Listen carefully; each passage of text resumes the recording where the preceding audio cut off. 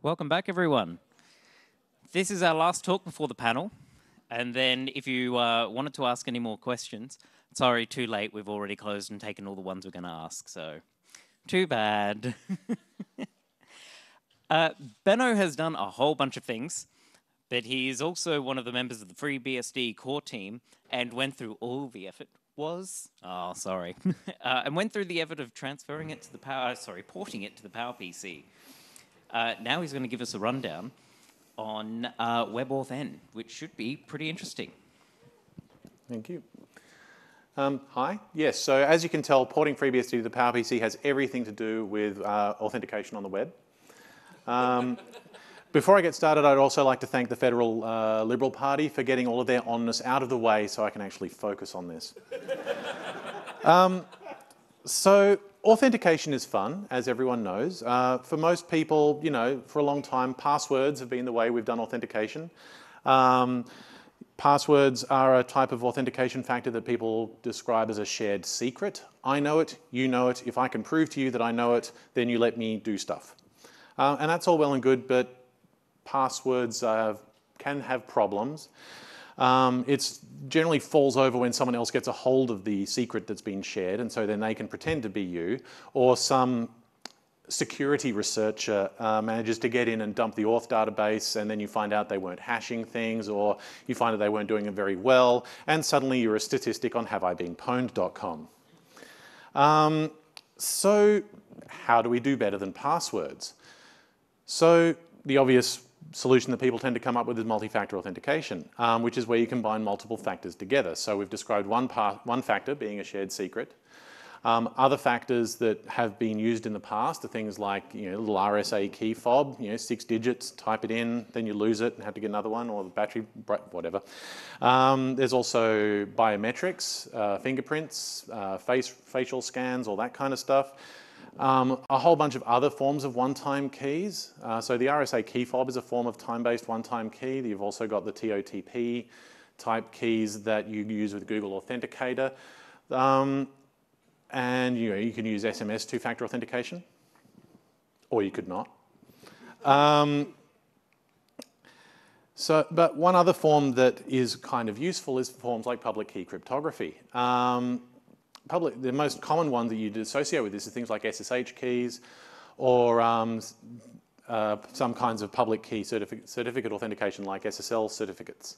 You create a public-private key pair, you give the public part out to the public, you keep the private key, and that way you can prove that you have the thing that proves that you are who you say you are without having to let go of the secret part, in theory.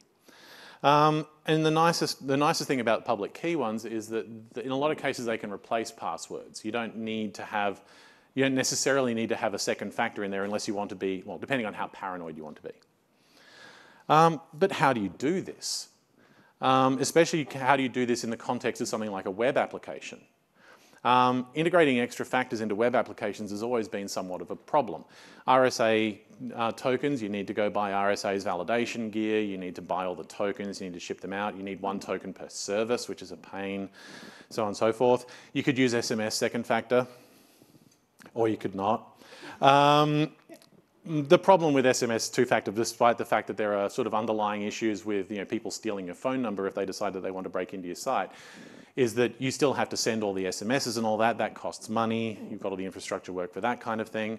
Time-based one-time passwords, TOTP type ones, are great, except that the problem is that if you're a sensible person and use a password manager, that password manager often also offers to store the time-based one-time password stuff for you, which means that both your password and the hashes needed to generate the one-time password are in the same place.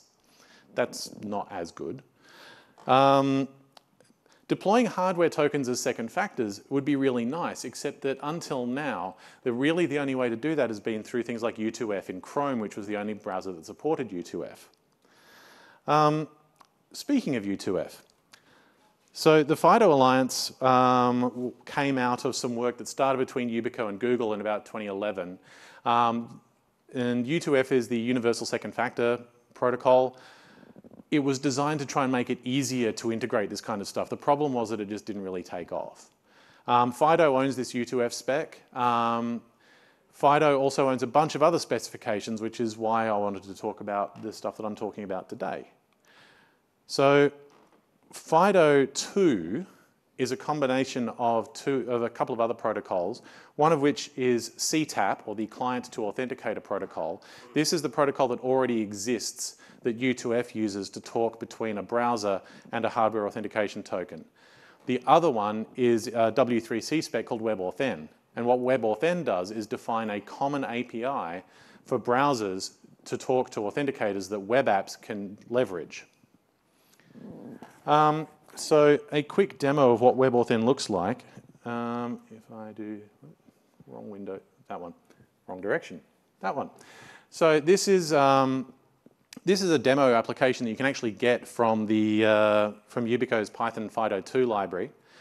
You'll notice that I have two available actions here, registering and authenticating. If I attempt to authenticate, it will tell me that my connection is not safe. It'll tell me that there is no credential available to authenticate because I haven't registered any yet. I can register one. What you can't see is that my YubiKey, which is in the side of my laptop, has started blinking, because part of the important part here is that there is user interaction to make sure that you're not being automatically played with. And you probably can't read that, but it says that the registration was successful. And now I can try and authenticate. Again, I have to physically interact with the device to do that. And authentication is successful. It's now done. That was not particularly exciting, but that's kind of the point. We want it to be easy to do. So just to give you an idea of what was going under the hood there, he said, trying to get back to, there we go. It was something like that. And that's a lot of stuff, so I'm going to go through it a little bit slower. So as you can see here, there are three parties involved. The client is the one where the browser is. The authenticator is the hardware token, and the notion of the server has been abstracted out to the notion of a relying party, the party that is relying on the authentication. An important thing to note here is that the authenticator does not have to be a YubiKey. It can be anything that supports CTAP. It doesn't even have to be that, though. It can be anything that is a secure element. The defining characteristic is that it can generate keys in such a way that the private key never leaves the device, and it can ship the public key out so that other people can use it. So what happens here, the relying party, the server, generates a challenge and a user handle for the new account. It sends, the user handle is like a user ID, but it doesn't have to be human readable. So it can be the underlying primary key for the user, or it could be a whole bunch of other things. We send the challenge and the user handle along with the relying party ID, which contains the primary domain of the relying party.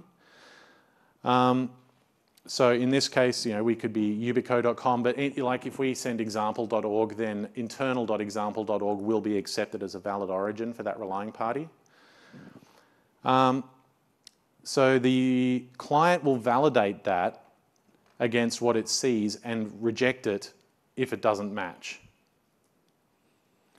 And that prevents a fake site from registering credentials for your real site. So if you are PyCon2018.org and someone tries to register a credential that isn't from that domain, it won't work. So once we've done that, the client generates a client data object which contains a challenge from the challenge that we just received and the origin as seen by the client. And these get hashed and sent to the authenticator along with the user handle and the relying party ID itself. The authenticator prompts the user for consent. That's an important step to avoid automated attacks against the authenticator itself. And then it creates a new key pair for this relying party and signs the client data hash and the new public key with its attestation key, which is a key that is specific to that device. It sends an attestation object back to the client, and that contains a whole bunch of stuff, but the important bits here is it's got a hash of the relying party ID, the credential ID, the public key of the new credential, and all of this is signed with the authenticator's attestation key. And so it sends the certificate containing that public key with it. The client then passes that attestation object back to the relying party along with the client data object whose hash it sent to the authenticator. And then finally, the relying party receives that, verifies that everything's fine. It verifies that the origin that the client saw is in fact the domain that we think it should be, which prevents person-in-the-middle attackers from faking logins to the site. And since it's signed, it can't be faked. We verify that the challenge we got is the same as the one we sent, which prevents the request from being replayed or monkeyed with. And we also can check the certificate of the authenticator itself, the attestation certificate, because that can be signed by a root certificate owned by the vendor, so we can actually see whether, for instance, it is a genuine YubiKey and not something else. And so finally, if everything's fine, then we store all that and we can use it for later authentication stuff. So that was pretty long and involved. So just the short version for things, we generate a challenge which prevents replay attacks. We validate, the client will validate the origin, which prevents phishing. The authenticator checks for user presence and consent, avoiding automated attacks against the authenticator itself and preventing silent tracking. The authenticator creates a key pair. The private key never leaves the authenticator. And then the relying party verifies the attestation signature to make sure everything's on the up and up, which again prevents phishing. And it proves that the private key is safe and not coming out. So at this point, I was going to do, yeah, so assume that I just did the authentication bit there, because I'm just going to keep moving. So the authentication sequence looks very similar to the registration sequence. We generate the same kind of challenge data that we did before, although in this case we include IDs of the certificates, sorry, the credentials that we're willing to accept signatures from. The client data, again, looks very similar. It gets sent over to the authenticator. In this case, instead of signing it with the attestation key that is permanently within the device, it will sign the whole blob with the private key of the credential key pair that was made previously. The signature and everything is sent back along to the client. The client passes it on to the relying party, and the relying party verifies everything. So again, this looks very similar to the registration process, just using the underlying the credential private key rather than the attestation key. So again, we generate a challenge preventing replay attacks. The client validates the origin again, which prevents phishing. The authenticator checks for user presence and consent, which prevents silent tracking and automated attempts on the authenticator. The authenticator checks and signs the relying party ID. The credential is restricted to one relying party, so you don't end up sending the same credential out to multiple places. The relying party verifies the signature, which prevents phishing attacks, and it prevents person-in-the-middle attacks. So all of this, if you want to have a play with it, you can find a bunch of implementation for the server-side logic and also examples of various other bits in the Yubico Python FIDO2 module that's on PyPI as well as available from GitHub. So looking at some of the code in the example, this is what happened when I pressed the register button. This bit of JavaScript gets kicked off. You can see it's hitting an API call on the server to kick off the registration process. It then decodes that and calls this navigator.credentials.create. This is one of the two API calls that WebAuthn specifies. So this is for creating a new credential. Once it gets that, so what the options dictionary that goes into that looks like this, and this is taken straight from the W3C spec. What it gets is the RP field is information about the relying party. The user field is obviously information about the user, things like username, the user handle that I mentioned previously. It can also contain things like the full real name of the user if you want to put that in there. The challenge is just a sequence of bytes. The public key credential parameters are a set of parameter groupings for what kind of public keys you accept. You can define what algorithms you want to use and things like that. The timeout is how long the authenticator should wait for the user to validate that they're there. Exclude credentials allows you to say, I already have these credentials for this user. If you have any of those, don't bother creating a new one. Authenticator selection criteria. No, I have forgotten that bit. I am sorry. Sorry, there's a lot of stuff here and I'm kind of new to this one. So the selection criteria, I believe, allows you to specify whether the key must be resident in the device or whether there's another mode that I'm forgetting. The conveyance preference indicates whether you're allowing proxies to get in the way of things, and the extensions is, funnily enough, for extensions. Once we have done all that, then we hit another API endpoint, which allows us to send back the information. This is the sending back the attestation object part of the transaction. And then once we've got that, then we deal with the results of that, whether it failed or succeeded. On the server side, the FIDO2 module gives you a FIDO2 server object. You give it your primary domain, which in our case here is localhost. You know, you will not do that in outside of testing things, I'm sure. And we have our relying party ID that we're going to be sending through to things. This is a Flask app, so we've got a Flask app decorator there. We are doing pretend usernames here. We're not actually using usernames in this example, so we've just made them up. The credentials item in the register begin call is just simply an array of credentials that we've created because this demo thing just keeps the credentials in memory. And then we pull the challenge out and then remember that for later and then send the result back to the browser. On the registration completing side, we take the response that came back. Register complete will do all the validation aspects of it for us and throw an exception if any of them fail. We then append the credentials to our data store and return that everything worked. On the authentication side, again, it ends up looking very, very similar. You've got, this is the JavaScript side. Again, so the other call that we have here is navigator credentials get. This is the authentication end of the WebAuthn API. Again, we have one of these large complicated options dictionaries.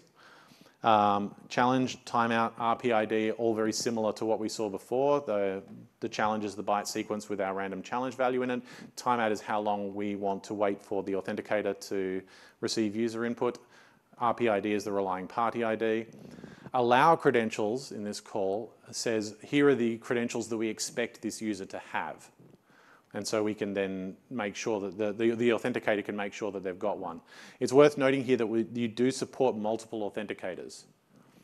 So if you have multiple hardware tokens connected to your browser, then the browser will go out and look for all of them and say, do you have this credential ID? Do you have this credential ID? And pick the one that's got it. User verification, you can require a more stringent level of user checking. You can say the user must be present, which is, you know, when I touched the YubiKey, that indicated that I was there. You can also ask that the user be verified, which would be more like having a subsequent authentication step, like entering a PIN into the device or a touch ID or something like that. And extensions, again, are for extensions. So when we receive that, we decode it, we send it, and we send the results back to the server and then deal with whatever response we get back. On the server side, again, we literally just call into the library will create the auth data structure for us if we want to do that. Again, credentials is just the list of credentials we've already created. And then on the other side, we just check everything and make sure it all works.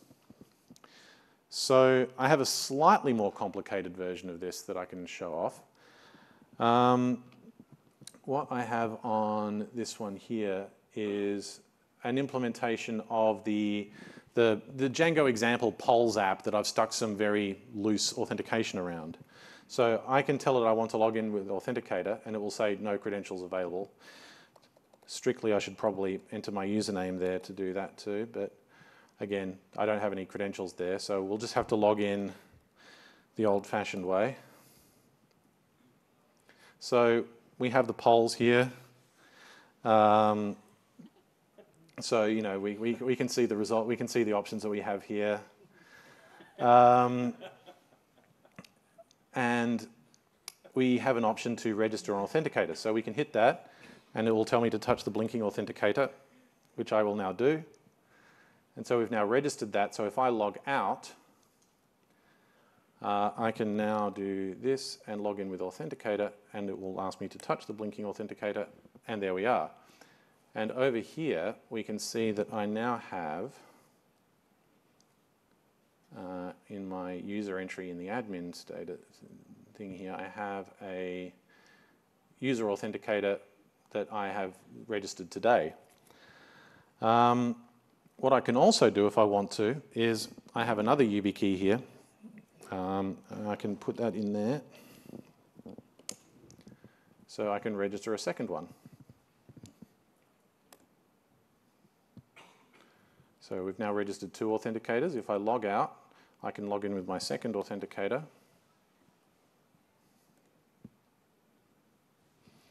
And that works. And if I reload this page, I will now see that I have 2 of them. So if I, for example, lose one of them, I can delete that. Go wait. Log out. And then when I try and log in with the one I just deleted, assuming I can remember which one I deleted. There we go. Invalid state error. The user attempted to use an authenticator that recognized none of the provided credentials. And so, but I can still log in with the other one. And there we are. So, I go with that. Yeah, so based on that, we get to go away there. Right. So, well, best practices when you're implementing WebAuthn, always allow multiple authenticators. The sad thing about hardware, physical devices is you lose them. So allowing multiples does that. At Yubico, when we first joined, we're given 2 YubiKeys, and it's like, you know, you keep one with your laptop and you keep one somewhere else so that if you lose your laptop, you can still get into all of your accounts. Allow users to label their authenticators. I didn't have that in this app because this app was, as you can see, top-notch quality work done in a very long time frame with plenty of attention to detail. But if you are implementing this, allow users to label their authenticators so that they know which ones they are. So if they lose one, they know which one to knock off. Store the credential data verbatim. Don't bother trying to process it or anything. It's not meant to be introspected in a serious way. So just the underlying data type that I'm using in my Django app there is literally just a bytes field of some kind. You can, if you want to, check the attestation certificates that come back when you register credentials to make sure they're coming from devices that you trust. This would be in the case, this would be when you're sort of going up maybe 1 or 2 levels of paranoia, but if you are worried that there is someone out there using faked authenticators, then you can try and make sure that your attestation certificates are coming from a root certificate that you trust. So if you only wanted to use YubiKeys, you can make sure that they're all signed by the Yubico cert. If you only want to use, say, Google's Titan keys, you can make sure they're signed by Google. All of those are fine. These links here are the first one is the W3C WebAuthn spec. It's full of dry spec language. You're probably not going to find it a fun read, but it does have some useful information in it. The second one is the Python 502 library that I showed you earlier. Browser support for WebAuthn. Google Chrome has it from version 67. Mozilla Firefox has it from version 61. Microsoft Edge will have it from version 18, which is the next version that will come out. Apple's Safari, but there is hope. This WebKit bug is their tracking bug for implementing WebAuthn. They actually do appear to be working on it. From what I understand, which is absolutely nothing coming from Apple itself, it's just what people have told me, They're first going to be implementing it on what they term local authenticator, which refers to their Touch ID, Face ID based secure enclaves on things like phones and touch bar equipped Macs. But they do have tracking bugs in there for implementing USB and NFC and Bluetooth authenticator protocols.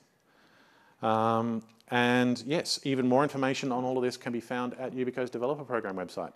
And with that, thank you very much.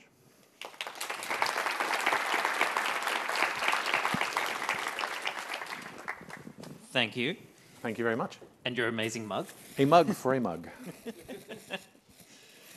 We do have a couple minutes, so we can break out a question or two. And I think we've got to start one already. Yeah, that was quick. So besides all of the questions that I want to ask you, because there's so many, how many keys can you actually generate onto one of these devices for each individual site? As in, if I go and plug this in and register for 3 different sites, am I going to hit like a key limit, or how is that actually I don't have an answer for you on that one. I can find out. It will vary depending on the token itself. Okay. So different tokens have different hardware has different storage capacity, so on and so forth. Hi, Benno. I'm Philip. I love the talk. Question about, since you had that browser support list. Yes. What does mobile look like with like the Phaeton keys and that whole universe? Okay, so mobile, you are looking at NFC and Bluetooth LE as your most common things. The YubiKey Neo supports NFC, which will work on Android handsets, I believe. iPhones are an interesting issue in that regard. At the moment, if you wanted to do that, you would need to use Bluetooth LE, which I believe is one of the reasons why the Google Titan one does have Bluetooth LE. Yubico, being a relatively paranoid organization, does not like Bluetooth LE as a carrier for security, things like that. But will the browser support it? The browsers should support it, and that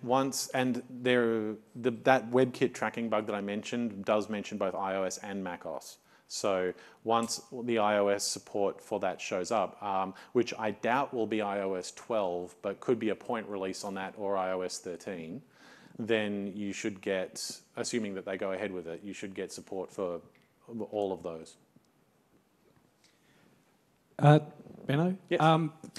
Thank you very much. It was a great talk. Thank you. The hardware authenticators, of course, are in a different class to the software authenticators. Yes. And we know that people like GitHub, for example, are recommending to use Auth, which is essentially a software authenticator. Mm-hmm. We also know that in your talk you talked about labelling actual hardware devices Yes. in case you lose one. Yes. Is there an API to essentially query, number one, the device label, but number two, the class of device, so that you can say, actually, that's a software authenticator and this is a really secure thing for your bank details, for example, and we're not accepting it? Okay, so the first part first, is there a way to, hang on, sorry, the first part was query the label. There isn't, you can probably get a serial number out of them, but I don't know if that gets exposed via CTAP or anything like that. I think the label you would put on it is really more like you stick a sticky label on your key and then put that label on the thing. So in my case, because I've got like a 4C Nano is my sort of main one that I just lives in my laptop, I would probably label that one laptop and then label the one that goes on my keyring. But you are free to call them whatever you like. You can call them Esmeralda or, you know, Fred or what, you know, I don't know if this goes into a naming your pets kind of thing, but on the other hand, querying the capabilities of a device, you do get some information about the device back in the attestation object when you register. Again, what you could do is make sure that it's signed by the right certificate. Yubico will never put out a software authenticator like that. Yeah, I don't know what Auth does in terms of what its protocol is, so I can't tell you whether it's using that under the hood, like whether it would actually integrate with WebAuthn in that fashion, or whether it's more a kind of time-based one-time password or those varieties. If there's one more, we can fit it in. Yep. Hello. Go ahead. Hi. You mentioned that verifying user presence is important, like with the Yes. tab. Do you have any concerns about the fact that the user can't tell which site they're verifying? Like if I open a background tab, can I trigger one of these requests and convince the user to tap from a malicious site without their realizing? That's a very good question. The answer is I don't have an answer for that, but you have given me questions that I'm going to go ask the relevant people about. Cool. I'll give you my email Excellent. address afterwards. I'd love to hear the answer. Great question. Great question. Thank you very much, everyone.